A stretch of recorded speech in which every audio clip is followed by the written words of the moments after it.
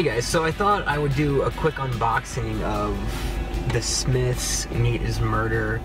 This just came in the mail and I'm super excited about it. I'm on my way to a photo shoot at Cranbrook and I just wanted to pop this in. I've been highly anticipating this CD.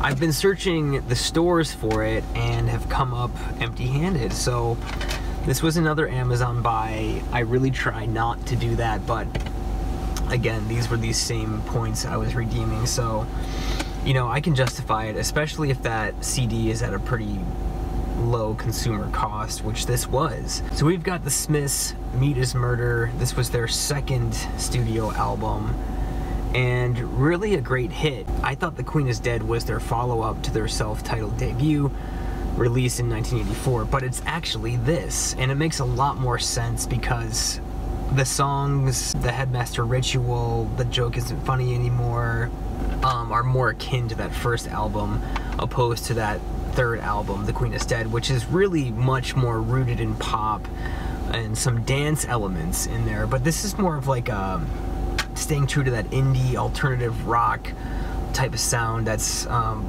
blending in some almost like some funk in there. Super interesting songs. Rush Home Ruffians has a super unique bounce to it. I Want the One I Can't Have, just a masterful song. These songs that I mentioned are so replayable to me. I think when I was getting back into the Smiths a few years ago, I was driving to take a little vacation and I popped in a live Smiths Burn CD from my old mentor, and it really hit home. I couldn't believe. I wanna go home. I don't want to stay. The emotion I was experiencing of just like, wow, these lyrics are truth and this music is just decadent. When you laugh about people who feel so very lonely, their only desire is to die. And wonderful to hear this amazing juxtaposition of lyrics that may be somewhat drab and depressing, but then you blend it with this beautiful, melodic, almost upbeat guitar and backing music.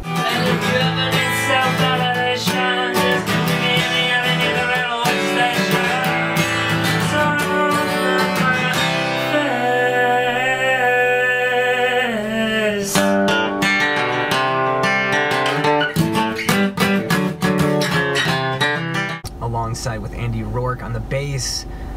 Rest in Peace from last year. The timing of everything feels very distinct and feels like the universe sort of highlighting certain feelings that I'm having and these connections that I'm making and remaking. I just kind of wanted to flip through this because it's my first time ever seeing this. We have the lyrics. Love that they provide lyrics in these liner notes. That's such a huge draw for me as someone who loves music, someone who plays music, someone who collects CDs now. This is great. This is so great. I love this. I love seeing this stuff for the first time and really just like absorbing the style of it, the choices that they're making here. Wonderful. Going back and forth between this nice gray print with the lines on the side, very symmetrical, very central, very clean, very simple, and then it's met with this white texture. It's a little hard to see, almost highlighting the juxtaposition that I was just talking about. Super nice release. And yeah, this actually, I didn't know that this was actually from a movie, which makes sense. This still shot right here, all of their albums and posters are from, you know, stills of movies from the 60s and whatnot. I love it. I love the cleanness of the CD, especially when you compare it to their first CD right here. That's a lovely matching. It's not exactly the same, but it's close enough to carry a theme. To me, when you're listening to music you love, you go right to the studio CD before anything else, and you play it in your car. If you don't have a sound system at home or what have you, play it in the car. I mean, you've got the sub, you've got the speakers for it. Most cars are equipped with CD players, I think. I don't actually know. as far as modern cars go. But yeah, to me, it's just a really clean sound. I love that you can listen to it in the car. You can take it with you. These jewel cases, they're just plastic cases. If this outside plastic gets messed up, you can just get a new case and reinsert the artwork. Not like I really ever do that anyways, but if you wanted to, you could do that. It's just a 9-track album, but to me, completely worth the $10 or so I spent on it, especially since it was redeemable Amazon gift points. Huge bonus. It really feels like sort of a delayed Christmas in getting the CD, as silly as it might sound. I mean, when I found Minor Threat at Village Vinyl, I mean, I was just floored. I've got the video for that and everything. I don't know, something just really excites me about the music that I love. I'm so utterly specific about which albums I love, so when I buy one, it comes with much thought, and I know I'm going to listen to it again and again, and it's going to get its worth and value. Me buying it is going towards supporting that artist. Really, if you can do it on the artist's website, that's all the better. But yes, listening to the CD sound finally after doing so many covers, that joke isn't funny anymore off of this album. I wish I could,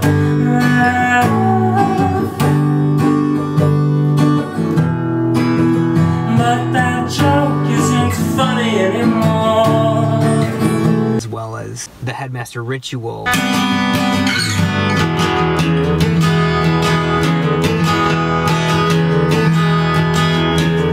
Listening to it on Spotify so many times and then playing it so many times, to revisit it months and months later with that raw CD sound is just pure power. It really excites me and inspires me as a musician, as a collector, as an advocate for physical media and indie artists. I really believe in the stuff that I buy, and that's why I buy it.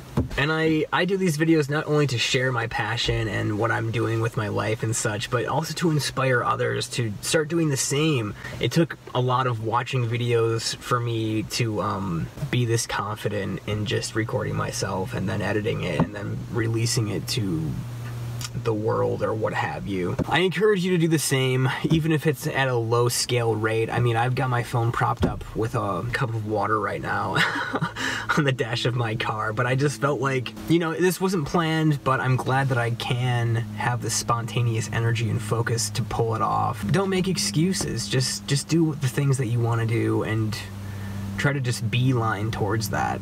After listening to more of the album, I discovered tracks that I had not stopped to appreciate before. And this is such a huge part of buying an album, right? Because you would hear songs that you would just never usually hear. In this case, I'm talking about the song Well I Wonder.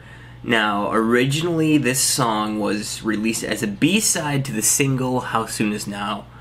And if you know the Smiths, if you don't know the Smiths, How Soon Is Now is pretty much unarguably their biggest, most popular hit song. So the fact that this certain song popped up on that single as a B-side, so that's one thing. And then the second thing is that the day that I was discovering this song and really reappreciating it, truly hearing it, the next day I looked back and I saw that Well I Wonder came out that very same day that I reconnected with it. And this is like, this sort of divine timing kind of stuff is very cool to me. It really inspires me. Despite this song being a little peculiar and a little difficult, I decided I was gonna just learn it anyways. This was sort of like a force of nature guiding me at this point. The musical gods were puppeting me.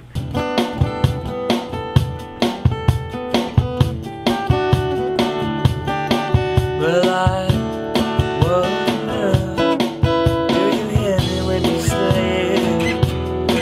I hoarsely cry. So I learned it yesterday. Spent a few hours learning the song. I found the BPM, I found a beat that matched close enough. What attracts me to Well I Wonder, of course it's in line with everything that I've already been talking about so far with Meat is Murder and really just music appreciation in general, is the juxtaposition of music and lyrics.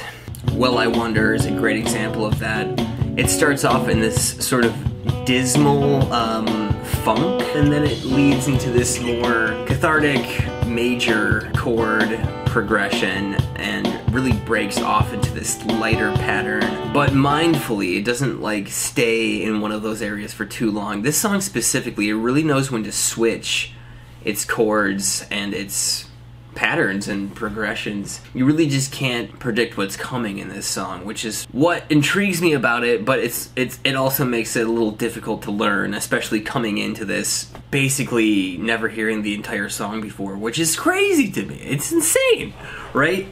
This album that I love so much, and there's still tracks that I'm discovering on it. I think it's so cool that I can do that. I come back to physical media, I come back to thanking the CD makers themselves, Rough Trade Records.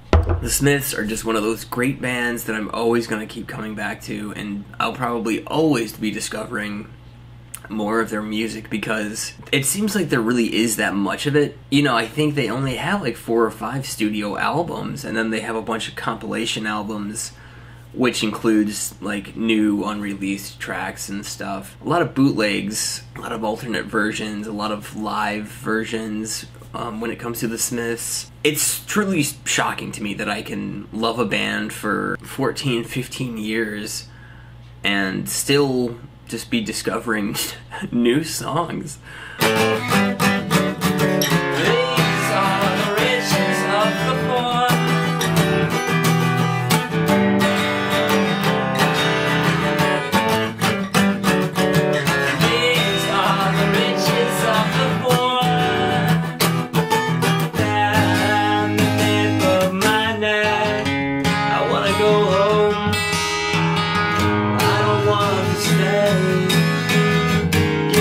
Education is a bad